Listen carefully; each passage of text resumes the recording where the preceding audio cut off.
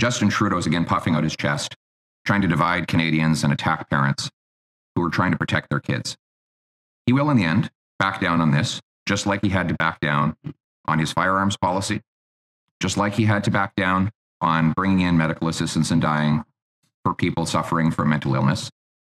Just like he's backing down again and again and again, he will back down on this because he is not interested in protecting kids.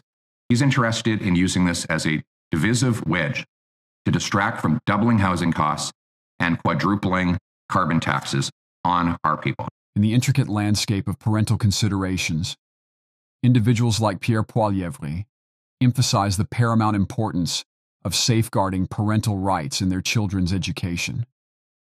The accusation against Justin Trudeau, deploying gender ideology as a divisive wedge, raises concerns about potential societal division. This highlights the need for unity and shared values. Connecting Trudeau's stance on gender ideology to housing expenses and a carbon tax becomes a public concern, revealing a recurring theme in policymaking, affecting Canadians' well-being. Trudeau's history of policy reversals on firearms and medical assistance invites scrutiny, drawing criticism for perceived inconsistency. This unfolds against a backdrop where Trudeau advocates for stability and reliability in policy crafting.